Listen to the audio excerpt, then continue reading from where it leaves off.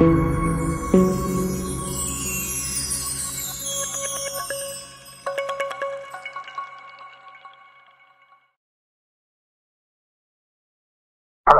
Yeah, what's the problem, sir? We just drove down our farm track. We come across a Range Rover with 3 people in it. Yeah. Yeah, cheers, but cheers. Cheers, but they've been shot. You're inside the life or what? Yeah. I've tapped on the window. Right. And they've not moved, and when I've looked, there's blood all over them. Hello? Blue Range Rover. A blue Range Rover.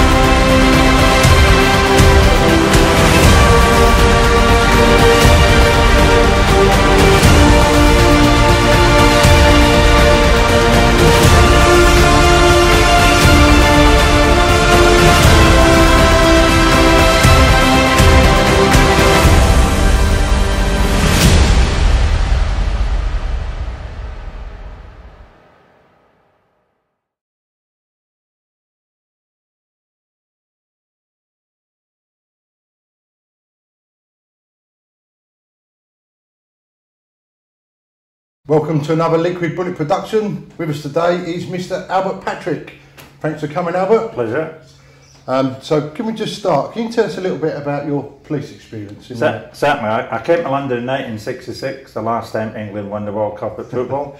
Make you laugh on that one. And I was a young cadet in South London. Joined the regular force a couple of years later. My first posting was Bethnal Green, then off to Chelsea as a temporary detective. Back to Bethnal Green, got promoted to sergeant, went to Carter Street to Flying Squad to Brixton, loved it, was there for a long time. Carter Street in between, then back on the Flying Squad, Murder Squad, and I ended up as the DCS head of the CID in South East London. So that's a quick resume of I had a great career, 30 years, loved it every day. Missus and kids never saw me, but you know, that's how it is. That's how it was. So that's me, Albert Patric, the ex-cop. So can I just ask you, you've dealt with quite some big high-profile cases, haven't you? Certainly, yes, I have. I think the biggest one was Colin Ireland. He was a gay serial killer who killed 5 men, 3 in a week, and we tracked him down to Southend, just across the water from here. And I learnt a lot on that. The best thing I learnt from that investigation was go on holiday, because it was still there when I came back. So a great experience, media contact, offender profile and vice of interviewing. So that was a high and I'm still doing interviews on it now. Here we are 20 odd years later. So that was one of them. Also in South London, I was the SIO appointed to the Stephen Lawrence case, the 4th one, and I was tasked to deal with Kent review 11 lines of inquiry. I got on with that, dealt with that, appointed a deputy, and sadly, towards the end of my career at that stage, I'd done 30 years by then, I was accused of corruption, which I didn't like, but that was it. I cleared my name 9 months later and retired, and that was based on the defence asking questions about my 163. I was accused of corruption by a Supergrass detective, and putting it bluntly, he was talking a load of rubbish. And he hurt a lot of people, but that's life, you move on. I went to work in the West Midlands, but I came bouncing back to the Met and did another 15 years as a civilian review officer. So there I am. Yeah. Oh, there's a few more if you want. You know, that's just one of them. Did you also do the Raquel Nicholls? Yeah. I was a boss. I was the head of CID in South East London. I had no hands-on dealing with Rachel Nicholls, but when I came as civvy, I was aware of how it was solved. It was DNA on exhibits that were found at the scene for Rachel Nicholls, and obviously Colin Stagg was the suspect at the time. I'll use the term blinker because they didn't look outside the left and right. The offender profiler said it was definitely Stagg, and he never admitted it. As you know, they've done a programme on it just this last week. Just recently come out again. Yeah, it's come out again.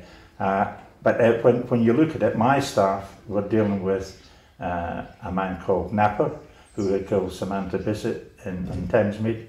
And when you look at that investigation, he had a map, an A to Z, with a circle round it on the exact spot where Rachel Nicholls was killed on the common. And basically Stagg was seen on the common at the relevant time, picked up by an eyewitness. But he was there, but he didn't do it. Simple as that. So recently you've become involved in the Essex boy case, yes. The Rettendon murders. Can I just ask you how you got involved in this? Certainly. David McKelvey, excuse me, who's a retired DCI, he's MD for a company called TMI. I won't waste time telling you all about it because it's on the website for people to read. And he March 2000 last year, he gave me a call and said, Albert, would you have a look at the Rettendon murders? I said, well, we're in lockdown. I can't go too far from the four walls that I live in. So I started reading. And I said, okay, who's involved? Who else is giving you a hand? And he named Steve Hobbs. Steve Hobbs was one of the best detectives I've ever worked with. Northern Ireland experience, involved in reviews. Then we talk about Tony Nash. Tony Nash, he was one of my best DCs. He retired at DCS and he is working with TMI in the West End work. And then we've got a guy I don't know, never met before, Richard Burgess. He was a retired DI from Essex. So between the five of us, we had I was comfortable that we were in a group of former detectives who knew what they were talking about, yeah. Who had the experience and able to bring something to the table.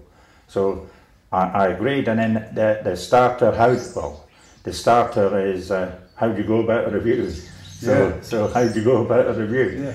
Well, a normal, I'll use the word, bear in mind, 15 years of doing serious crime reviews in the United Kingdom, one in Scotland. I did the Sherlin husband and wife who were killed by a gun up in Skegness, lots of others, and Rachel Daniel Taylor, the Night Stalker, and lots of other high-profile cases that I was involved in reviewing. So when I was working for the Met as a civvy, I use the term the MADS trail. Let me explain that. Messages, actions, documents, exhibits, statements. They are the principle of the Holmes account. Holmes account is Home Office Large Major Inquiry System. And there's a routine to follow. So I would go, first thing I'd do would have an interview with the SIO to get his feeling as to where he was, what he was about. And then I go back to message one, action one, statement one, etc. and follow that through as to where they were. So I'm cross-referencing. So if a message says Albert Patric killed Joe Bloggs, then I would want to see what actions had been raised and how far they got with that particular action. So that's called the MADS trail, and that's what I did. And we'd still be doing if I was reviewing.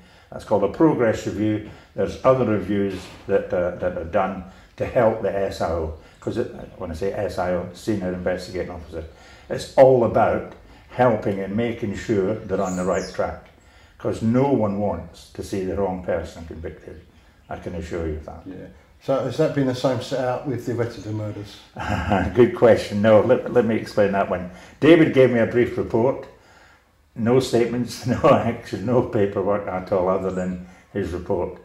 Fortunately, there were quite a few, not all of them, statements etc. were on the Bernadome Homey website, which I read every single one of. Lots missing from there, I found out later.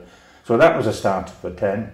Then looking at social media, you had Crime Scene to Courtroom. Can I say now, they were excellent. The narrator there has done a brilliant job for the last 2 years.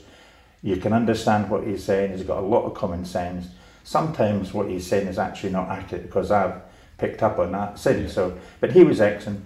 Essex Boys, I've read Blogs 19, the book by Darren Nicholls, and talked to key people that I knew were from Essex anyway. So that was at early stages, and that was working pro bono, not getting paid, not writing a book, not making a film, other than chatting to you here now, just to get across my point, which we'll talk about in a second. Yeah. So that was a start for 10. One other name, Anne. She was an excellent defence.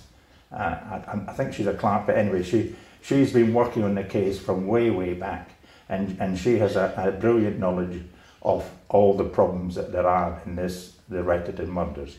And she was excellent. I pick up the phone or email her, and she came straight back to me. Then I got the defence case papers on a little disc that size. We'll show you that later in my small incident room. And then I got into the detail of following the mad trail. And very early on, you could see that Darren Nicholls was the only evidence, concrete, hard evidence, that convicted Steele and Williams. So and I've dealt with supergrasses. I've supervised supergrasses. I've been there, seen there, and done it. And I had real concerns that if you look at his account, it kept changing. You with me? I'll say to you now, Darren Nicholls is a liar, right? Self-confessed liar, and he lied. He conned the judge and the jury to get a conviction because he was looking after number one. Yeah, because he was in trouble, and we can talk about that later. Yeah. So where do you think Michael Steele was on the night of the murders? And the same for Jack Holmes? Yeah, certainly. They gave an alibi. How that came out from the defence, I think a little bit too late, but that's how it is, that's what it was. The law's changed on alibi now. You've got to give within a certain time. But if you look at Steele, the only evidence, if you rely on mobile phone, and I'm not relying on mobile phone, but he made a call at 1803 and 1809 from his mobile phone to Jack Williams.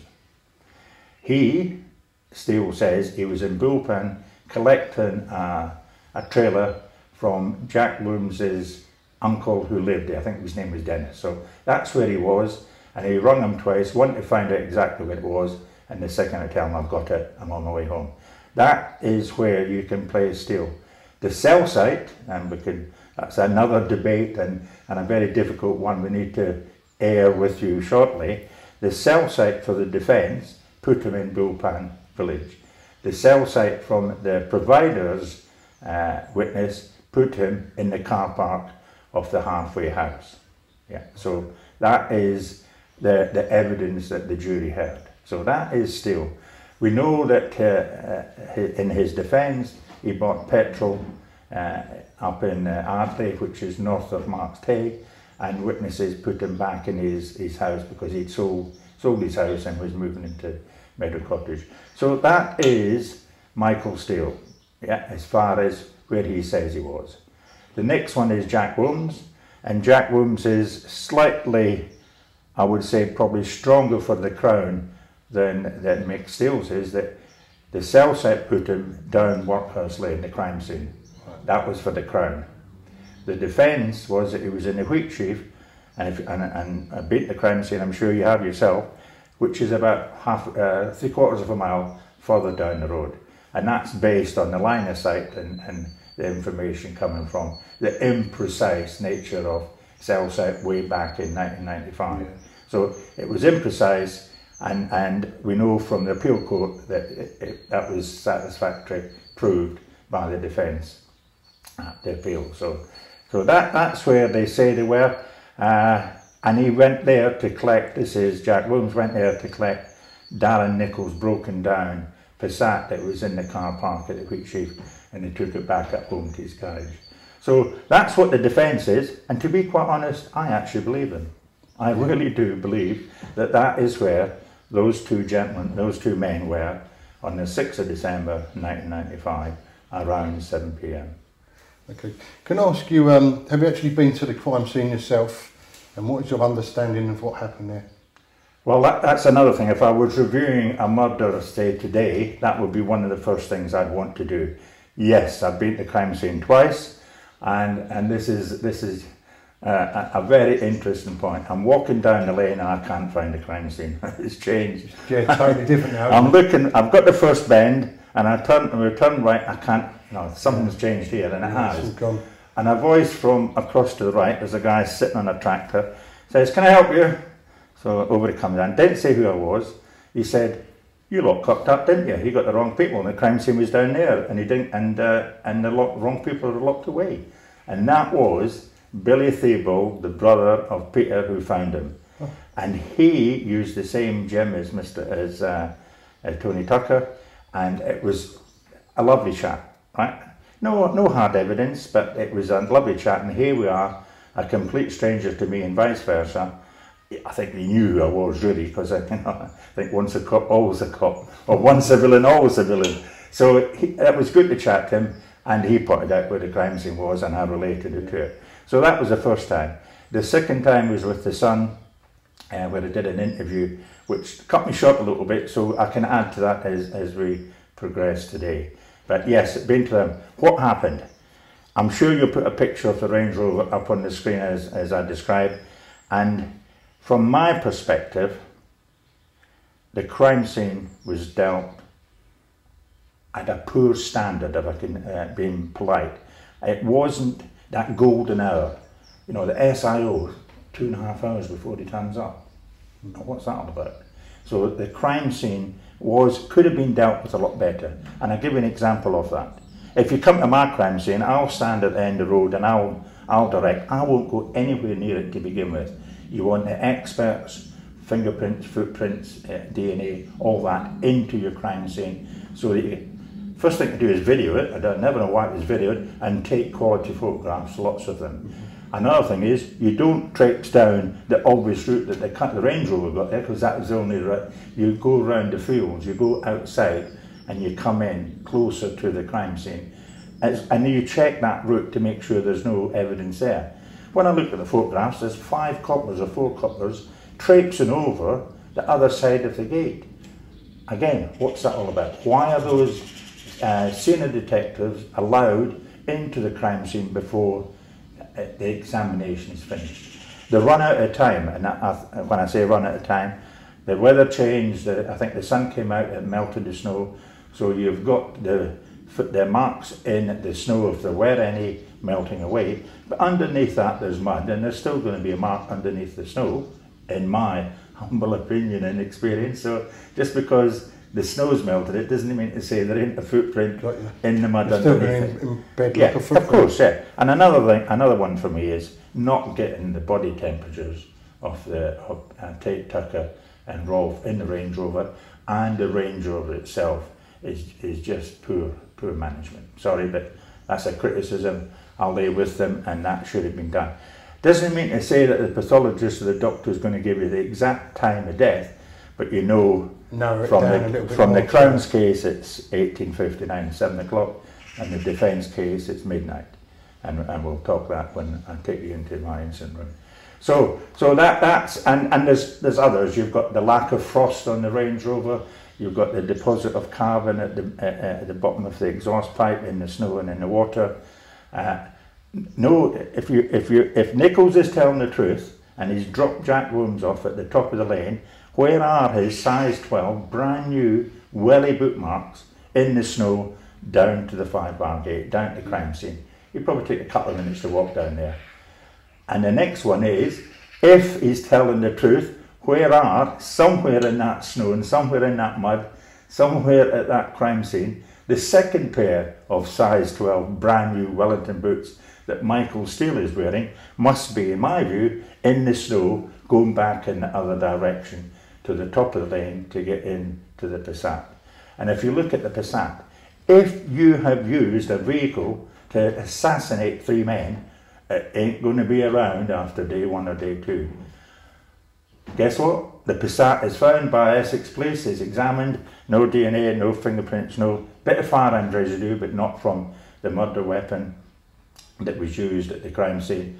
And here we have a vehicle. It's got poor oil was running out of it. It was a rundown vehicle. That's probably why it broke down. That's why I needed to turn away. So there was actually fire residue from. There was different weapon, but in the back. But when you look at Nicholls, he used to go clay pigeon shooting with a few people that we could name if it was necessary. So he had taken people clay pigeon shooting, and that is why I think there was residue in it. And then going back to the crime scene as well. For me, there was only one gunman. That's what the forensic evidence from the firearm said. One gunman. You've got the foot mark, the trainer mark at the back right-hand door. I think it's 3 shots to begin with. 1, 2, 3, first straight away. 8 shots altogether. Only 7 bullets found, cartridges found. But I think one's still in the chamber, and that's why there's only 7. Only one gun used. That's exactly what they said, and they were assassinated. Now this just wasn't, oh, I don't like you, I'm going to kill you and shoot you. This was planned, deliberate, and punishment, and I've said that already. And we're not finished yet. There's still work to be done. We're calling on a pathologist, an expert, Dr. Shepherd. We want him to look at it. I also want the results of all the exhibits that were seized 26 years ago to be re-examined, because they must be somewhere in the lab. My frustration is that if I was still in a job as a saviour cop, I could make a call and say, check that out please, get that done, find me where Joe Bloggs lives, do all the basics that you have the power to do as a saviour, an employee of whoever. I'm just a retired old man living in Kent who has got no real access to an awful lot, but I ain't giving up. So apart from Darren Nicholls' testimony, is there any evidence that implicated Steele and Holmes in the murders? I've looked yesterday's, and is it called corroboration, or is it strong enough to convince the jury? Well, sadly it did, and the only evidence, apart from Nicholls' lies, Nicholls' evidence, is the mobile phones I've talked about already. But be careful on that one, because in 1995, the words to be used by the senior police officers in the country was that evidence at that early time was imprecise. Because if you've got the provider saying X and the defence saying Y, and you look at the reasons why, it is imprecise. It's unsafe to rely on that evidence. And a prime example is the line of sight from Bullpen to Halfway House. There's a thing called Jury Hill in the way.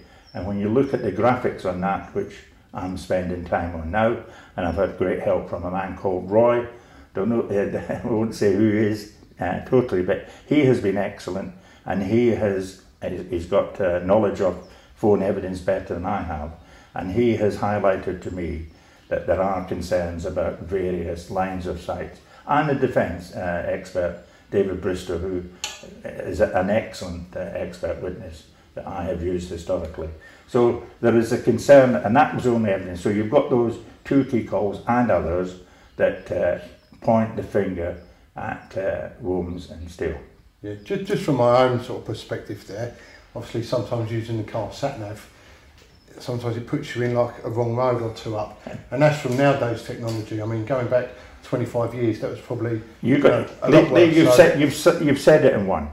I reviewed a case a year later, the Sherlands, yeah, the guns up in Skegness, and their cell site evidence had moved on tremendous amount from this case, from the Rettendon 95.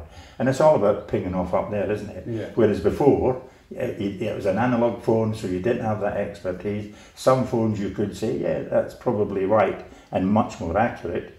But in the Rettendon case, yeah, and this is one of the main points of appeal, and I think the appeal judges said, yes, you're right, but the judge had warned the jury to be careful around the cell site evidence. Yeah. That's a tough call for me. Yeah. And then when you look at the history of Nicholls and going abroad on the drugs, they got married up. And the other evidence is you've got Sarah Saunders saying that she had warned Mickey Steele that Pat Tate was going to kill him over a drugs deal. It had gone wrong. And you had Donna Jagger saying that when she'd left Craig Rolf's company that evening from, she says, from Lakeside, when she'd been dropped off to get a new dress, that Craig Rolf said, he's off to meet Mickey, the pilot, with Pat Tate. Yeah, so that was her evidence. And I'll say now, if you look, and there's others on social media have looked at it, she said at a press conference, after the press conference, and her statement is not, and this is not taken until 2 months later. So what's that all about? You with me? So she was a protected witness, and if you look at what she said happened in the totality of the investigation, she's close to being pointed in the same position as Nicholls. I think she's lying. Not lying totally, but some of the key issues she's raised, I'm saying to you, Lee, she was lying. Yeah, covering up. Yeah, covering up. What was the motive for the murders? Well, the Crown's case was, it was over a bad drugs deal that Nicholls had dumped some of it in an art pit in Essex, and then he tells his handler, his police handler, where it is, and he gets paid 400 quid for it and gives the handler a drink. So that for me is corruption at its simplest and worst. So that's the Crown's case. Park the DCB side of it and Nicholls, but that is that they had gone across to Holland, got the drugs, brought it back. It was poor quality, and there was a row between the people who had put the money in, and Steele was to blame for it. And so Steele got in early, and he ordered the killing of, was involved in the killing of Tate, Tucker and Rolf. But when you look at that, they actually got the money back. They actually got most of the drugs back, and there was no real loss to what happened on that particular day. And Tate had only just come out of prison. He'd only been out 5-6 weeks. And if you look at Sarah Saunders will tell you, and she was the Pat Tate's wife, partner at the time with a young boy, she never ever believed that Michael Steele was guilty, and we've spoken to her since, and she still to this day believes that he was not involved in any way, shape or form in the assassination of a partner and others. So that's not hard evidence, but it's another tick in the right direction from where we're coming from, yeah, as to saying this is an unsafe conviction. Just going over what you said there about Nicholls, wasn't it? Didn't it come up that he was actually working with policemen with the drugs or something? Right. Let me talk you through the system of a snout, an informant, a chiz, whatever you want to call them. In my day, they were called informants. They were paid villains, criminals who gave information. They stitched up the mates, gave information to a police officer who was the handler, and he would record what he was saying on his file. He'd fill in an information sheet. It would go into the controller, which was at least my rank, DCI at the time. I've been a handler, a controller and a registrar of informants. So that was the system. The day that Nicholls was registered as an Essex informant is question mark, but he definitely was an informant. Mm-hmm. Right? They're called CHISs now, Covert Human Intelligence forget the exact words of it. So he was an informant who was paid to give information, and if you look at the interviews of DC Bird, you'll see that there was an unhealthy relationship between the pair of them. So that's how it was. So yes, he was an informant, but when was he registered is something I haven't gotten to the bottom yet. Wow. Was it before the murders or was it after the murders? But most certainly, if I had a snout, an informant, and 3 men had been murdered in Essex and I was close to it, or the informant was close to it, the first thing I'd be doing on the phone, look, find out who's done it please, tell me what the score is, there's obviously going to be a reward, yeah, start talking, find out what you know. And you would expect that to be recorded and come back, can't find a thing, or the rumour is, or you've charged the wrong people, words to that effect. Yeah. Nothing on his file to that effect. So was the story true that we heard that Nicholls first got stopped by the police and he had a boot full of cannabis? This is interesting because I'll start again. Dave McKelvey was a DC in 1995 and Dave McKelvey arrested Nicholls for drug importation, or no, possession of drugs. And then what happened, the day before, they had more cops in the world surrounding this team, and that was Steele, Wooms, others who've been, forget the names of them, including Pat Tate's brother, Russell. So you've got an importation that's come across the North Sea on a rib, and it's dropped around Clacton, and it ends up in Michael Steele's mother's garage. So you've got a big consignment that's arrived in the country. Mr. Steele is a very clever man, and he manoeuvred the drop-off point so they didn't get it on the sandbank, on the caught bank to rights as it's coming off the boat. Mm-hmm. But they didn't worry because they had technical assistance in place, and it was able to identify where they were, which was in his mum's garage. So the next day, Nicholls, and because the police had most of the phones listened to, they knew that Nicholls was coming in the direction of Steele. He came there with his mate, he was driving the Jaguar, his mate was driving the transit van, and off they go. David McKelvey was given the task of doing a hard stop on the Jaguar and the van, and they did that. But he kept a safe distance, he didn't want to show it initially until the drugs were found. Meanwhile, Nicholls is on the phone, and guess who he's talking to? One, he's talking to Mr. Steele, and second, he's talking to DC Bird. Right? So that there's, and what they said, I'm not privy to, but there's a fair chance to say, I'm getting nicked, what's to that effect, sort it out here with me. So who was the principal? Was it Bird or was it Steele? Open debate on that one, because I haven't enough information to satisfy me as to who was the principal. Mm-hmm. In the van, eventually, this stack of cannabis is found, being driven by Nicholls', forget his name, friend, I could get it if it needed to be. Nicholls puts his hands up and says it's mine, so he's arrested as well. So off he goes. Then he says, can I bring my DC hand up, because that's what he asked. And they said, no, he's been nicked as well. And then he's told he's arrested and on suspicion of the murders. And then within an hour or 2 hours, he starts doing that.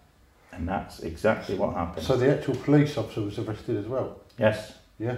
2 of them, man. 2 of them? Yeah. On the same day.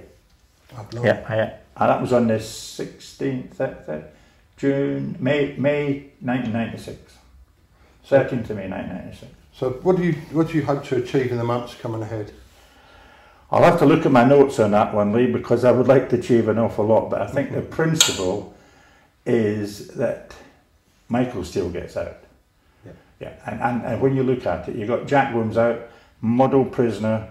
I've read his interview with the police, and more times I've had dinners.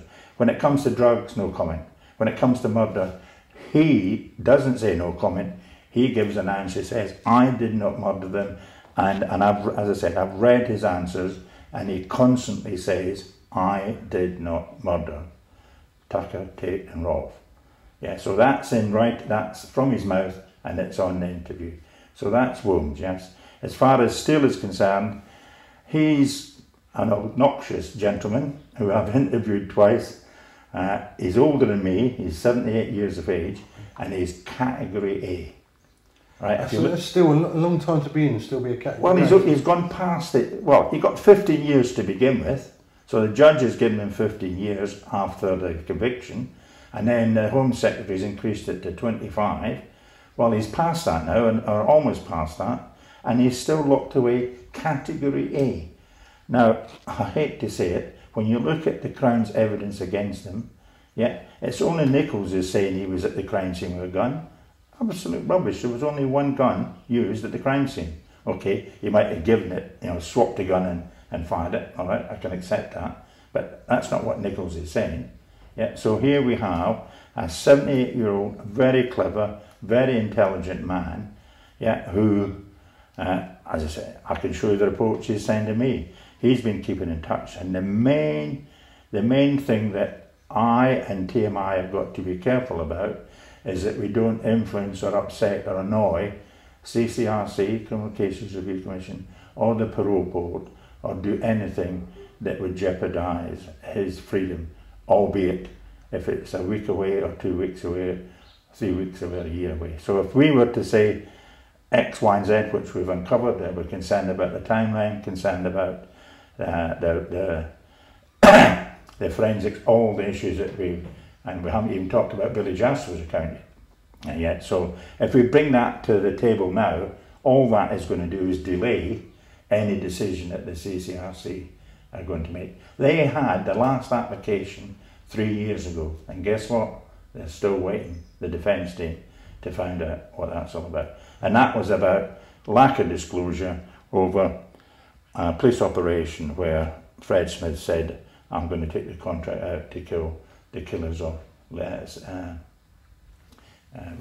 Betts, is it Lee Betts, yeah?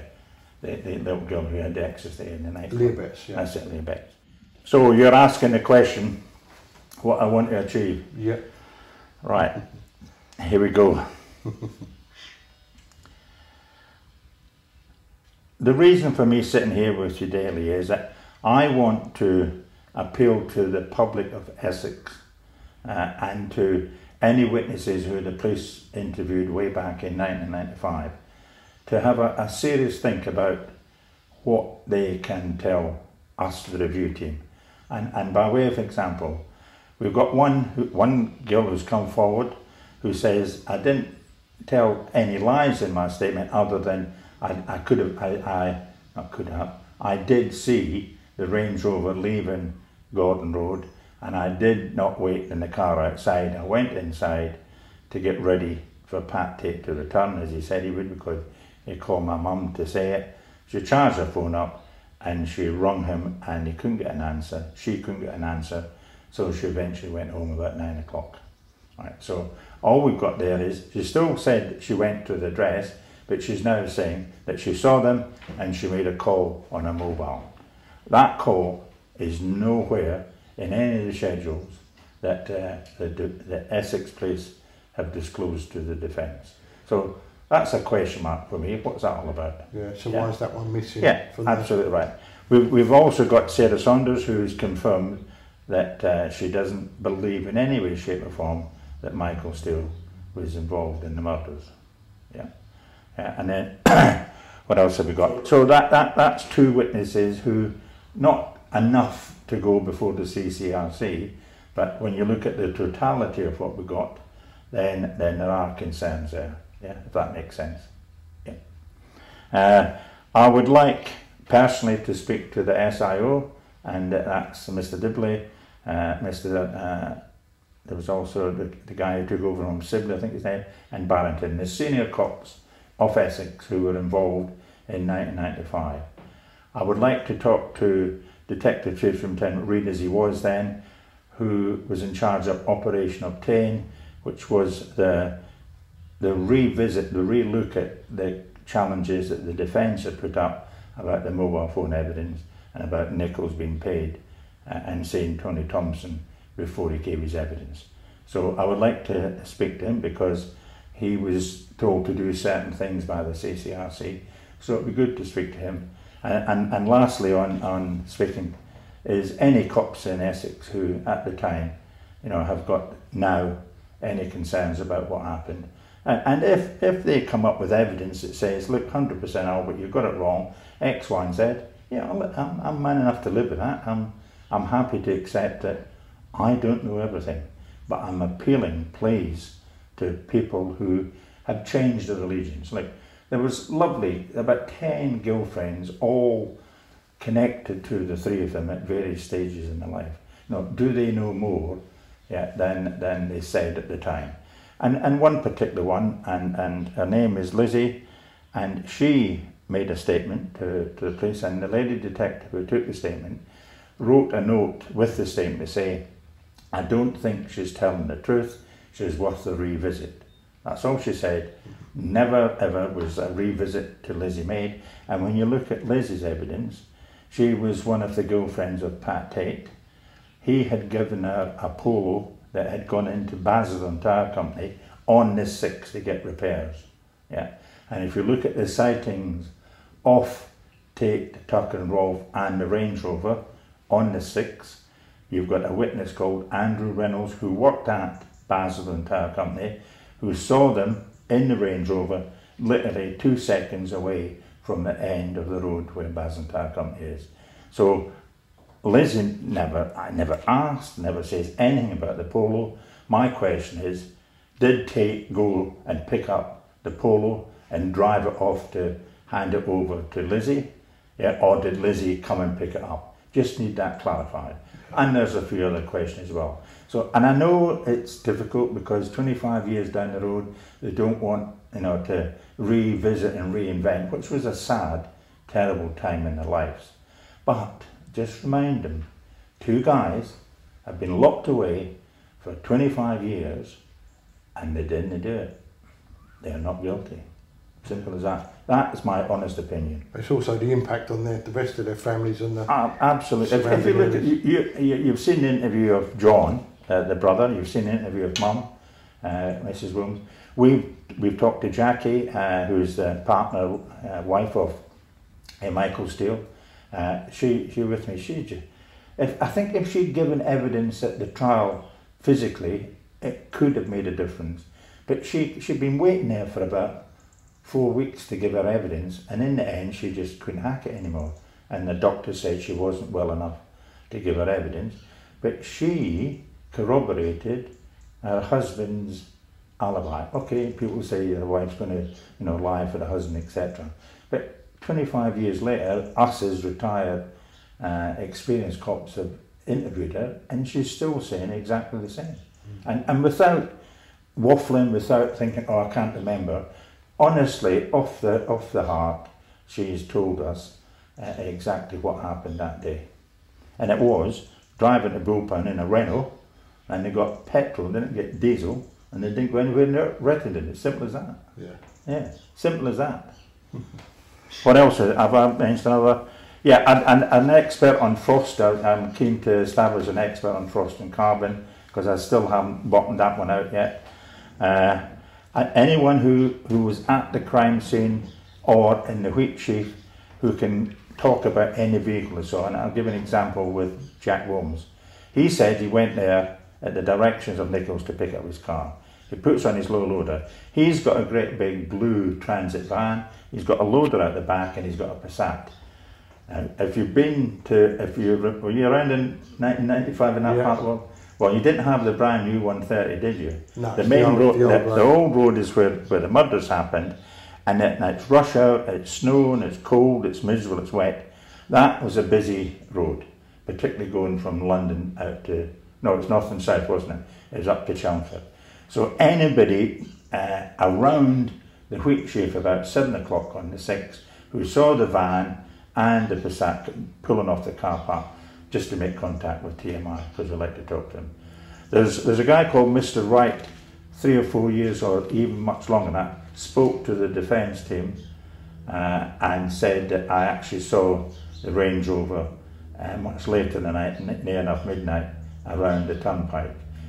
There was statements who gave to the defence, we can't find them, or I can't find them, the defence can't find them, and the CCRC took statements from them. We would like to have a look at those statements just to see what they said, and if we can build on their evidence, because that's never been before a court, never been before any appeal court, or was never heard at the trial. It never came forward till years. So we'd like them, his name's Mr. Wright, and his wife and others to come forward as well, so that we can try and understand what happened. Let's have a look at my notes, see if there's any more. I think I've mentioned Chris Bowen, the defence solicitor, very keen to talk to him. I know he became ill and he won't talk, but I think it's important now for me to understand what happened in the early days of the defence case, just to put some meat onto what I understand so far. It's simple as that. And I would like the Chief Constable of Essex and the Police Commissioner of Essex to have the bottle to pick up the phone and say, right, come and tell us what you know, Albert. Simple as that. Forget about all this politics about going through the right channels. Man to man, right? Me and the Chief, listen to what we as a group of senior, experienced detectives are saying. Okay, they might have said it's been before the appeal court, it might have been before the CCRC. I spent 15 years reviewing murders. I know what I'm doing, all right? I've got all that experience behind me. I've dealt with dangerous informants. I've managed the media to a good standard, so I know the issues there. And there is genuine concern from me and David and Steve and Tony and Budge that they didn't do it. You know, and if they did do worth it, them just to listen to you anyway. Well, that's exactly. It doesn't make sense not to listen. If you look at social media and email, and I don't do Facebook, but if you look at the others, exactly that. Yeah, you with me? Exactly that. Don't keep sending me letters saying go for the CCRC. Listen, the last time the defence did that 3 years ago, and they still haven't got a result. I'll be in a box before we get a result. You with me? So, yeah. So come on, guys, shape up, do the right thing, listen to what I'm saying. I was commended by the people who did the Daniel Morgan reinvestigation that happened years ago. I was the boss from South East London, as I said, and I'm complimented. It wasn't just me; it was the team that I had at the time we did it, around the quality of the decision logs that we had recorded as a result of the Hampshire saying they couldn't. There was no evidence to charge. Won't bore you with the details. So in the Daniel Morgan case, yeah, they're saying, oh, Mr. Patrick knows what he's doing. The quality there is of a good standard. End of. Right. Never talked about, and no one's going to ask me about it because it's just not good news. That is another issue that I would be concerned about, that they're not listening to us. Yeah. Do you think, obviously there's a few rumours about that, obviously the police couldn't get him, Michael Steele, for the drugs importation, so they're punishing him because they couldn't get him for that, for the murders. Do you think that could be a part of it? So this is this grey area I've got. The big question I have got: why was Darren Nicholls in Rettendon at 1848 when he uses his mobile phone, yeah, to check his voicemail, and he then gets a call at 1859 allegedly from Jack Wilms to come and collect me? That's my biggest concern. And who... It's easy to sit here and criticise old Bill, right, and the cops. And as a retired tech, I don't particularly want to do that. Not being brutal, I don't want to do that, because listen, I had a great time in the job, yeah, best time of my whole life, and I take the view that I was a good cop and I did a great job, put a lot of bad people away, and if anybody came forward and said, Albert, you got that one wrong, I would be the first to say, okay, tell me why I got it wrong. That's just me as a human being. I'm not getting those vibes from Essex, yeah? So I think there's, I think it's a bit of lack of experience. You with me? Just out of the depth. You've got to be a particular type of guy. You with me? Like, you've got to find out how a man died. Sorry, I'll start again. To find out how a man died, you've got to find out how he lived. And if you make an appeal on television for X, Y, and Z to come forward, or you get a message in saying Fred Smith did it, then you've got to bottom that out. You've got to look at everything. And we haven't come to Billy Jasper yet, but I'll explain what Essex Police did not do about the Billy Jasper account, that is just unbelievable. It's either corrupt or it's totally out of the depth. Yeah, because if you've got a information that's, as I say, that says that Billy Jasper or Albert Patric did it, you've got to bottom it out, and they haven't done that. When I say bottom out, you've got to do the magistrate. You've got to go into everything that is available to you to see if you can corroborate what's been said. So Essex Police, I think Customs to begin with were struggling to arrest him. So that was a start for 10. Yep. He only got 9 years for the help for the flying on the pilot. Yeah, so I think they probably had to hump with that. And I use the word blinker much like Stag. This was a blinker investigation. And that's why when I talked to Mr. Dibley and Story and Barrington, they were the guys, they were the senior cops in charge, convinced me that they got it right. Now they'll say, you know, as historically with the jury found him guilty, sometimes the juries get it wrong. Simple as that. And was it a fit up? I'm not going to go as strong as that. But there's issues that when you look at Darren Nicholls' account, listen, I've looked after Supergrass, and my boss has told me, he's a young DS, Albert, keep him sweet. Right? Look after them, give them what they want, etc. Was I buying their evidence? And his name was Fiore, and a Nick Bryan reader on the back of it, and Gervais and Goodwin, all those people historically I can bring to the table, as we do, because we meet once a month to talk through what we've uncovered. You'd think though that the, like you say, the old Essex Police won't talk to you. If there was a doubt that, you know, this man spent that many years in prison for something he didn't do, you'd think they'd, you know, feel a little bit bad that he's still sitting there and want to help the case, wouldn't you? Lee, pick up the phone and tell him. Go on, pick up the phone and say, I've just spent a Sunday morning with Albert Patric. He's a genuine geezer. Yeah, he knows what he's talking about.